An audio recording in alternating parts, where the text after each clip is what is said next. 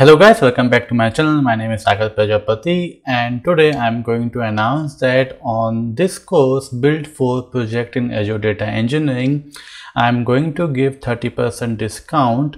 You can use Build 4 promo code. As you can see over here, this is the promo code, right? And you can apply this. You can click on this buy now option and you can redirect it to the payment gateway, and then you can do all the payment. So now let's understand what I am giving in this course. So there is already a video, dedicated video I have made it, and it's available on the YouTube. So you can click on here, and here you will be seeing like 4 courses: build end-to-end Azure Data Engineering project. Second one is build data lake architecture using data table, and master in Azure Data Factory with Power BI and ETL, and understand Microsoft Fabric from basic to advanced. Okay, so you can see, you can click on now you might be you might have the doubt that, hey Sagar, I want to understand the complete structure or the table of content of each courses. So what you can do, you can click on this button. You can click on this button and then you will be redirected to the this particular course, and you will be seeing the curriculum. Okay, now let me just explain you in brief what I am giving you and what I have built in this project. So this is build complete end-to-end Azure Data Engineering project. So if you are working for a service-based company or maybe a product-based company, they are a team who uses multiple component of Azure, or we can say multiple resources of Azure. So they use ADF for ETL, not ETL, just doing copy activity or to scheduling the jobs, right?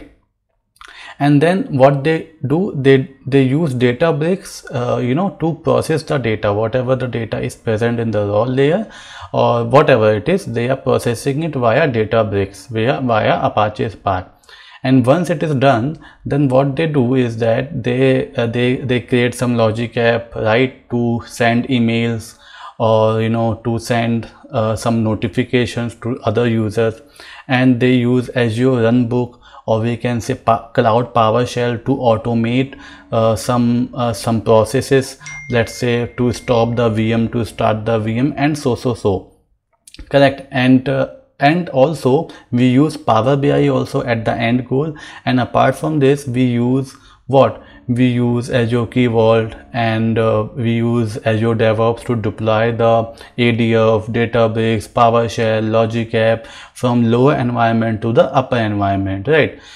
So that's how, if you know this ADF, Databricks, or see, you just need to know 2 things: ADF and Databricks, and little bit Python and little bit SQL. If you know little bit all this stuff, then you can start this build end-to-end Azure Data Engineering project. This course is build real-time data lake. So I'm talking about this project. Okay, so build real-time data lake project using PySpark and Spark SQL with Databricks.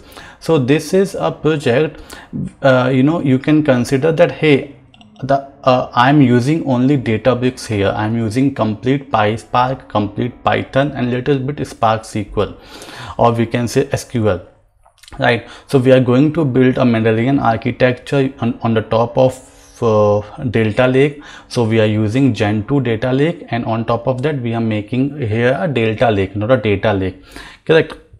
And writing some pulling the data from multiple sources, REST APIs, SQL servers, AWS Gen 2 blob or whatever, and comparing the data, manipulating the data, and making a little bit model of it out of it, and putting the data into some gold layer, and then sending emails to user via Databricks only using SMTP library, and scheduling the notebooks using Databricks workflow, right? So all these things I have shown in this project. Right now there is a master in Azure Data Factory project. So this is the project where I have shown you how we can perform the ETL using Azure Data Factory itself. So if you know that using using ADF we can also spin up a Spark cluster, which is nothing but a data flows. So I am manipulating the data using data flows, joining two data set, and doing some operation over there, putting the data into that, and then what I'm doing, I am here making a Power BI report out of our gold layer data, and then doing a deployment from low environment to upper environment. So depends on you what. See, I would consider, I have been in the industry for almost 5 years. I have seen a lot of projects where people are using only single component, right? Let's say Databricks. Now I will say, hey, I'm not gonna use ADF or Logic App or blah blah blah stuff. I'm just using Databricks. I will write my own code and I'll do all the things with the help of Databricks. So I can do that, right? Now there is a small project, right? Let's say GBs of data, or let's say the project is not very complex. Then maybe I can use only Azure Data Factory to do all the stuff, right? And maybe if the project is very complex, then I can say, no, I have to use Logic App over there, I have to use PowerShell, I have to use ADF and other thing. And this is the Microsoft Fabric. Why it is not okay? No, now you can see we have this end-to-end Microsoft Fabric tutorial and project. So today, now companies are moving toward Microsoft Fabric. I have a friend in Microsoft. He recently got a job in it. So he was saying that those guys are migrating Azure Synapse pipelines to the Microsoft Fabric. Okay, so if Microsoft is using Microsoft Fabric because they have only built the tool, so definitely other companies are gonna use the same tool in near future. So it's better that you have you understand the Microsoft Fabric, right? And see, if you know ADF, Spark or data warehouse concept, you can easily learn Microsoft Fabric. It's just a combination of all these things and putting into a one subscription, or we can say one workspace, right? And build a small project so that you will understand like how we can create a one lake or data lake or whatever it is, right? So yeah, that's it for today's video. If you are interested, please subscribe to this course.